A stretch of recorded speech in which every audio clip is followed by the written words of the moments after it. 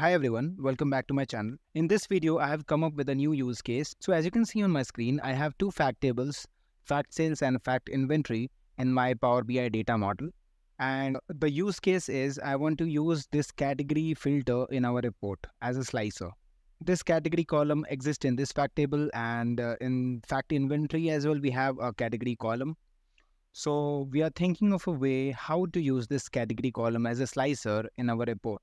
So normally what people do is they create relationship between these two tables with the help of this category column and use any of the category column as a slicer, and they use like category column from any of the table, and this works like this.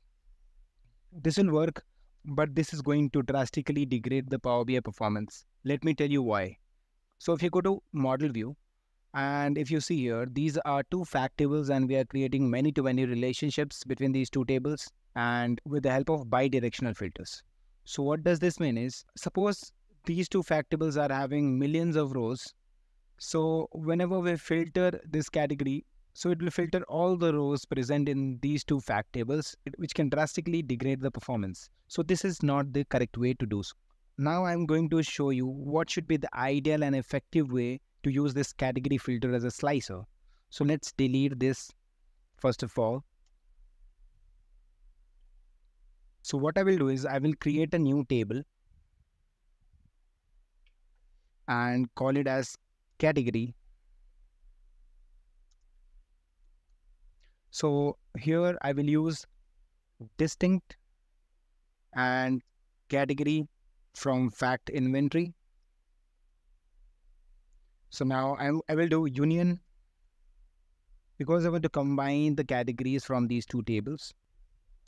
So let's use distinct again and category. So this time I will take category from fact sales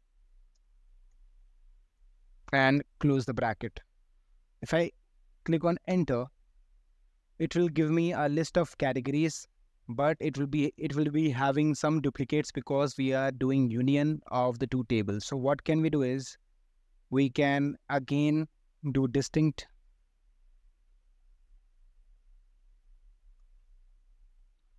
to remove the duplicates, and now you will see we have these three unique rows, and we can use this table to filter the two fact tables. So let's create a relationship. So this category will filter the fact sales, and also this category will filter the fact inventory. So if you see, now we are having one-to-many relationships, and this is the ideal way to use a bridge table to solve the many-to-many relationships. And now we are going to use this category from the category table. So now if I click on books, it will be giving the same result. So this will improve your performance, and this is the correct way to use the category slicers in your report. So that was it. I hope you have learned something new in this video. Till then, goodbye. Thanks for watching the video.